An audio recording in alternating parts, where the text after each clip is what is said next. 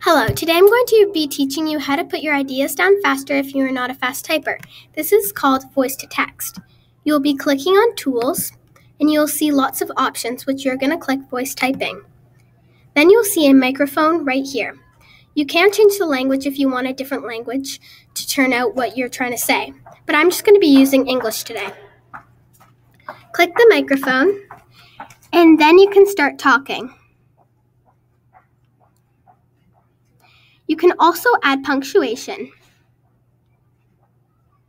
period. When you want to stop, you press the microphone. I hope that helped you understand how to use voice to text.